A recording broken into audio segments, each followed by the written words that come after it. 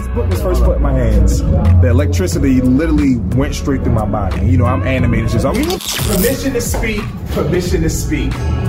If you are a serious spoken word artist, when this book was put in my hands, I literally felt the electricity run through my body. And y'all know I be animated. So I'm really going crazy with it. But I didn't know just the first 72 pages was about to change my life. The first 72 pages changed my life. We're talking about if you are somebody who loves spoken word, if you're somebody who's into spoken word, this is the dude right here. Here you go. It is important. This is the most important book you didn't even know you needed. We're talking about the history of spoken word and poetry. The history of spoken word, the entrepreneurial and business journey of spoken word, the pivotal communities and villages that built up spoken word. As told through the eyes of one of the most prolific spoken word artists of our time, Mr. Taalam Acey. Stop playing. As Milk would say, you ain't got this book, you slipped it.